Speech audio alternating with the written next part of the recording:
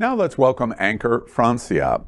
Francia is an Afro-Venezuelan recording artist, singer-songwriter, dancer, lawyer, and yoga practitioner.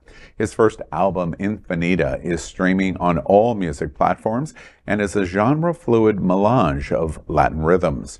Before finding his artistic vocation here in South Florida, Francia practiced corporate law in New York City and was a member of the Council of Foreign Relations. Welcome, Francia. Thank you for having me. And in the gay agenda, the new Miss Maxima Latina pageant. Leida Alvarez Productions and PR makes the official announcement of her new beauty project, Miss Maxima Latina, the contest that will highlight not only the beauty of the Latina woman, but also her family values, traditions of her Spanish roots. The mission of this event is to continue empowering young people to be our next leaders in different walks of society. For 20 years, they have done it with the Venezuela Contest, and now they will do it with the girls of other countries residing in the USA. For more information, go to their Instagram at Miss Maxima Latina or call 786-306-2539.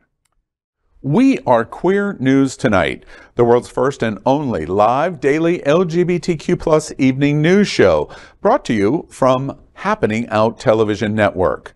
We operate in the same model of PBS and NPR, but for the LGBTQ+ community. We educate, inform, and entertain by supporting the 10 pillars of our LGBTQ+ community, with more than 100,000 a week watching us on Roku, Apple Television, and other channels.